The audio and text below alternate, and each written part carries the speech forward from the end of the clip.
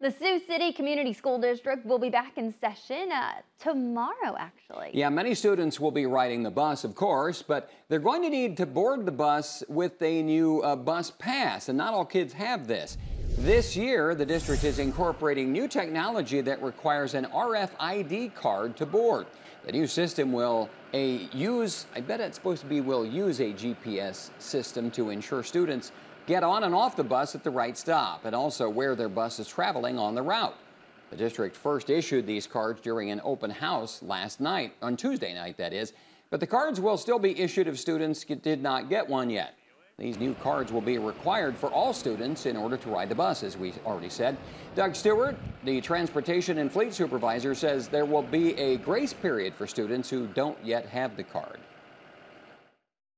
We have a workaround in case they don't have the card with them, but it does slow the system down, and it makes everybody else's day go a little bit slower.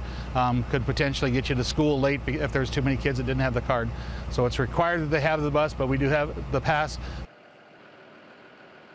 Today, KTIV's RJ Breen will have a more in-depth look at how this new system works and what parents can expect once their child gets on or off the bus.